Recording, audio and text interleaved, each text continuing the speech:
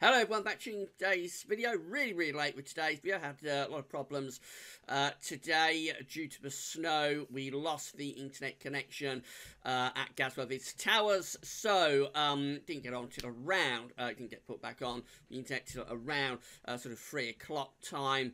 So I had to update the summary on my own page and then get everything together for the video. So the upshot of it all is that at 10 to 5 in the afternoon, I've just got round to starting to record today's video update. So we're going to have a look at weather next week's 10 days for today's video update. It takes us through the first week of January. It looks like we can have very unsettled weather coming up, and there will be some more cold weather to come, I think, through the course of next week. So it's cold at the moment. We've lost the snow now, but we are going to have more problems with ice. It's going to turn a bit milder over the New Year weekend, but next week I think you start to shift that jet stream back southwards again. So we may get another dose of snow in the second half of next week. It's a little way off, and it is subject to change, but I think the signs are there that we're going to have it quite cold and unsettled through this opening part of January.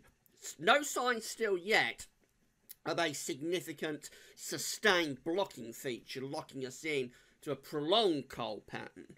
So it looks like we're going to keep this sort of on-off cold to mild type weather going into the first week, 10 days of January.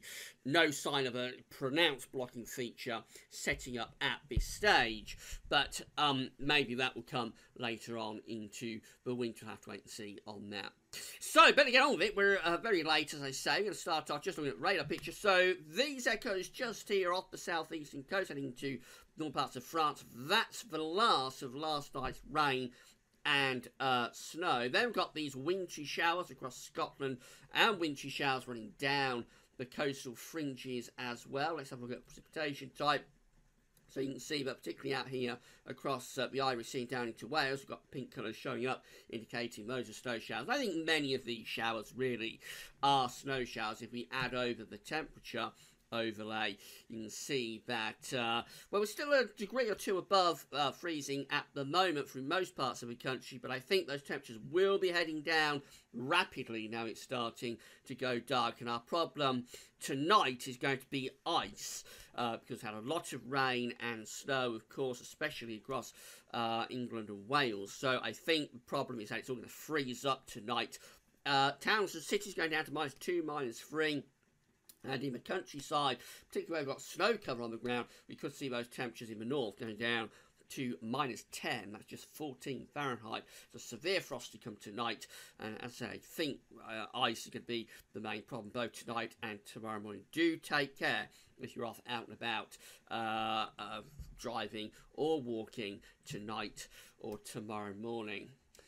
Things will start to ease. Going to be another cold day tomorrow, and then things start to ease as going to Friday. But it may produce another spell of snow, actually. So this is the precipitation type forecast from the Weather Outlook for Friday. Starting off at midnight, it's mostly dry. At that point, we'll still be frosty. By 6 o'clock in the morning, the next weather system's heading in, and you see it is turning to snow here across northwest Scotland and southwest Scotland and down into northern England as well. Further southwest of that through Wales and southwest England, just looking at rain. And then through the morning, this is 9 o'clock in the morning, indicating quite a snow event going on here across southern parts of Scotland and northern England. So the snow risk probably going to be a bit further northwards on Friday. And there could be some very significant snow there as well. Further south, a lot of very wet weather, really heavy rain for the bulk of England and Wales through Friday morning. And the snow continues across Scotland and northern England, actually, up to midday. So not a transition back to rain, as you might expect, with a system coming in from off the Atlantic through Friday morning. So that does suggest quite a snow event there. Parts of Scotland and northern England, a little bit of snow turning up again over the Welsh mountains as well, you'll notice. And then through the course of Friday afternoon, the rain clears away across England and Wales, but we still have some snow through parts of Scotland and northern England as well. So that needs keeping an eye on. I haven't got time to update Snow Watch tonight, but I'll probably do it tomorrow if that's still showing that kind of snow situation for the north of the country on Friday. Once that gets out of the way, then we do go into a genuinely much milder scenario. So that's the situation on Saturday, for example, with snow really being restricted to the Scottish Mountains, those parts of the country then just having outbreaks of rain, and these unsettled and quite wet conditions at times continue into New Year's Eve as well. Centering temperature, just to bring you up to date with that. So provisional up to yesterday, up to Boxing Day, the CT is standing at 5.2 degrees, which is an anomaly of just 0.4 of a degree above average. Maybe a little bit surprisingly, but we did have it's above average, but we did have a very mild few days just running up towards and hitting Christmas Day. And of course it got colder since then. I suspect that's going to tick down a bit over the next 2 or 3 days. We are in for a couple of really quite cold days, and with frosty nights too, that's bound to lower. As I said a few days ago, I don't think we're going to get a big deviation with the CT this month. We may finish up a little bit on the plus side. We may even finish up a little bit on the negative side. I'm not sure where we'll finish up, or we might even finish up bang on average, but either way we're not going to have a big deviation this month. So I think we basically say we're coming out with average sort of temperatures this December. This is the 500 millibar height anomaly flow charts for the next 500 millibar height anomaly flow chart for the next week to 10 days. I say chart because we are still without the ECMWF. Look, that's just a blank space there. Not sure what's happening at Penn State University, why it's not updating. But we have got the GFS. This is how the GFS 500 millibar height anomaly flow chart is looking for the next week to 10 days, taking us to around the 7th of January.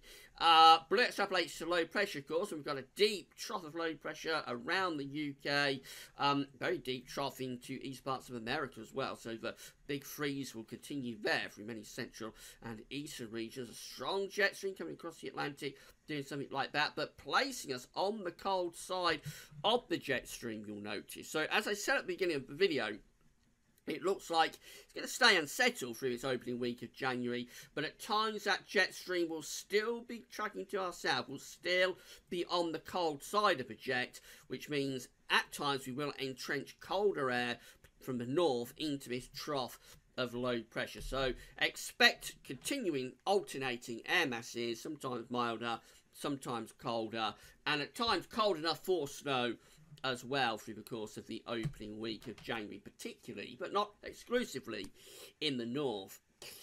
This is the GFS temperature and precipitation ensemble chart for the next couple of weeks. The red line here is a 30-year upper air temperature average, colder than average at the moment, of course. We're going to go a little bit milder than average over the New Year period. So this is sort of New Year's Eve, New Year's Day just there. After that, so through this first week of January, if anything, we've got a little bit of a cooling trend.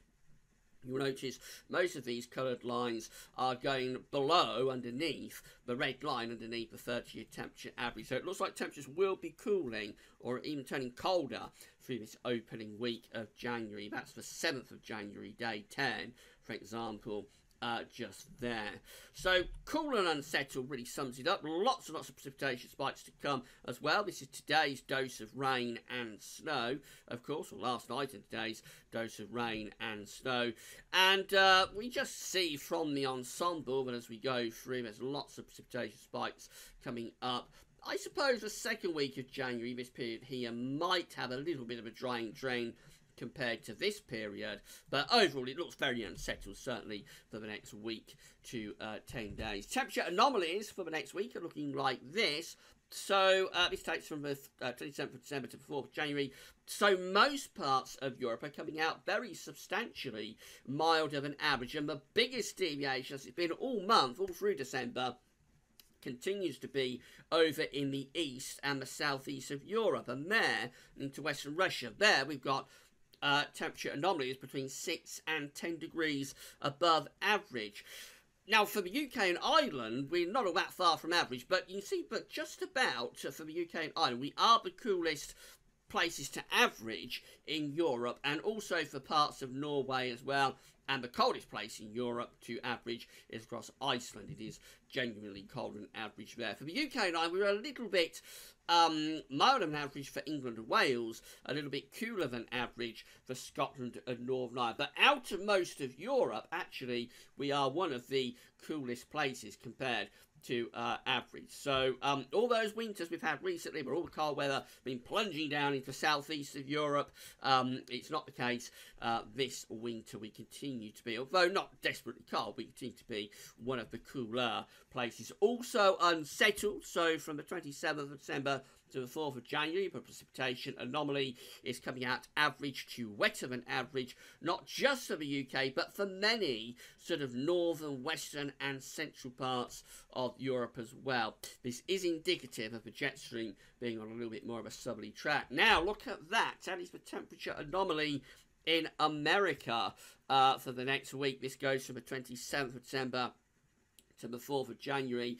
Actually quite warm out in the western states. So there we've got temperature anomalies significantly warmer than average. But really through these central and eastern states, it is brutally cold. That's brutal cold that we see there with, I think these are Fahrenheit, some places having temperature anomalies for the next week going down to 20 Fahrenheit below average. So, and it's a cold time of year anyway for Northern America. So that really is brutal cold that we see there for many parts of America. It's been a long time since we've seen that sort of extent of cold into particularly northern and western Europe. But it just goes to show you, if it can happen in America, it can happen anyway. You just need to get the right setup to entrench the cold air out of the Arctic. And sooner or later, we will see that kind of brutal cold getting into Europe. It may not be this winter, but at some point, we will see those sort of brutal cold conditions into Europe again. This is how the precipitation anomaly looks for America for the next week, 27th of December to the 4th of January. And generally, it's a drier than average week coming up. But of course, that is often the case when you have it very, very cold, such as we see there. That's how the ensemble looks for Chicago, just to put this in perspective. So again, it's the same idea as the UK. That upper air temperature and precipitation ensembles. The red line is the 30-year upper air temperature average. And at the moment, Chicago is down there. Their upper air temperatures are somewhere between minus 20 and minus 25 degrees Celsius. Now, when we had the big freeze in January 1987 in the UK, our upper air temperatures went down very close to minus 20 at 850 HPA. They're colder than that in Chicago. So this really is brutal cold that we've got here in Northern America, and we're going to keep it exceptionally cold really into the start of January, into the first week of January. But then the second week of January, this period here, is highlighting a bit of a recovery in the temperature in Chicago, going milder than average as well. And also on the New York ensemble, we see this as well. So starting off again with brutal cold on the eastern coast of America, but by the second week of January, this period just here, going milder than average. So this is telling us that for the second week of January, we are likely to see this very brutally cold pattern relaxing its grip a little bit in North America. That might be the start of a change in terms of the overall northern hemispheric pattern. We'll have to wait and see on that. If it is, it might be that the conditions in the UK and Europe also start to change through the second week of January as well. But certainly for the next week to 10 days, more brutal cold coming up for America. Just have a look at the GFS. This is just updated. This is a midday run of GFS. This is how New Year's Eve is looking wet and windy, essentially. We've got tightly packed ice bars here, indicating a risk of gale force winds on New Year's Eve and probably quite a lot of heavy rain. This is New Year's Day. Again, another area of low pressure coming in from off the Atlantic. This time the gale force winds possibly focus on England and Wales. So it looks like being quite a stormy New Year. That could have weather impacts. I don't think there'll be much snow around away from northern Scotland, but we may have more weather impacts from wind and rain, and as I say, that does look quite stormy there on New Year's Day for England and Wales. 2nd of January brings a new area of low pressure in off the Atlantic, so very unsettled weather continues. A little bit milder with that one. The area's coming up slightly more from the southwest. But then by Wednesday the 3rd, a week away, we're beginning to pull winds back into the northwest again. The black line here is the jet stream. You can see that is starting to sink to the south of the UK. So if you're on the northern side of the jet, as we are here, we're just there. If you're on the northern side of the jet, you're on the cold side of the jet stream. So from the middle of next week onwards, it looks like the jet stream begins to sink back southwards again, and we start to pull in some colder air.